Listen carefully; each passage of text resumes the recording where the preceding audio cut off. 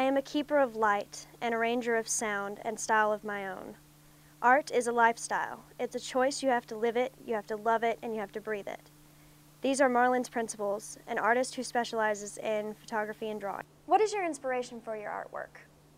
I like to get people involved. I like to put interest into the field. You know, everything is so serious when it comes to art. So, you know, I like to do fashion and make colors pop and just bring the heat, basically. So, yeah, a lot of flavor and interest. How long have you been doing photography?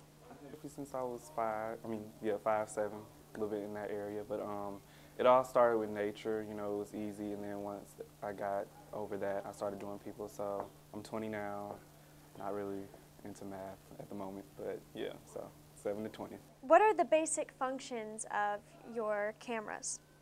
Well, on the camera, it's just like you have to do your aperture, which exposes your light. So the lower the number, the higher the light comes in. The higher the number, the less light comes in. With your shutter speed, it's the same thing. Your shutter, depending on how fast or slow, the slower it is, the more lights it drags in to make your image brighter. The less comes in. But then you have your zoom to zoom in and out, you know, get the close-ups or get the far-away shots, and then you click. What materials such as cameras for your photos and supplies for your drawings do you use? For my cameras, I like to use Nikons. I'm strictly Nikon. I do like Sony, but they're sort of like the same. They use Nikon pieces or whatever. But just that, and of course my lovely studio lights, I have to have those. And yeah, as far as drawing, I mean, I don't like to do big pads. I like a little sketchbook because I do my fashion sketches in there. So like coloring pencils and stencils and layouts and things like that. So. How do you feel when you hear photography is not art? It's like everything else. I mean, you know, people are going to have negative views. It really doesn't faze me.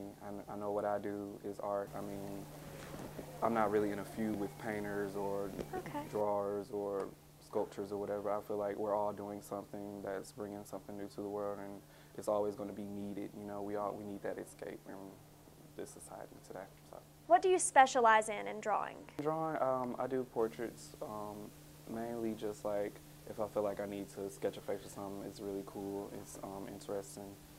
With the techniques here that I've been learning, it makes it easier, but I also do like my fashion sketches, as I said before, to get my clothing down and ideas and everything like that. So just those two basic things. Marlon's artistic views are capturing a moment in time. Passion transforms a hobby into a career and an amateur into a professional. The most significant change is to make dreams into realities.